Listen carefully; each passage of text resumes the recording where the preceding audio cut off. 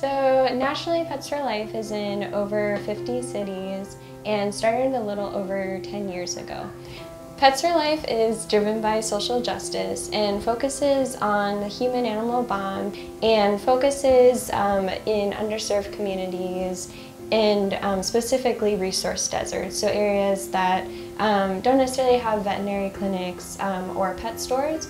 Pets for Life takes a comprehensive and long-term approach to addressing the lack of access to pet resources within communities. So we do that both through door-to-door outreach and also through the pet owner services. Right now we're offering wellness exams, vaccines, spay and neuter, and then also pet supplies and pet food. Currently, we are focused in the 98108 zip code, and we focus in one area to ensure both sustainable and long-term relationship building. Pets for Life at Seattle Humane started like end of July in the midst of the pandemic.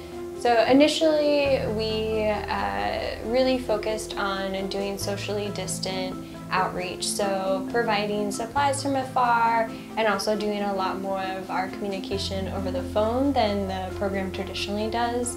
But as time went on, word of mouth has been a really powerful tool. A lot of folks have been telling friends and family members that Pets for Life is now in the community. And then now we've been able to do more consistent door-to-door outreach within 98108 as well.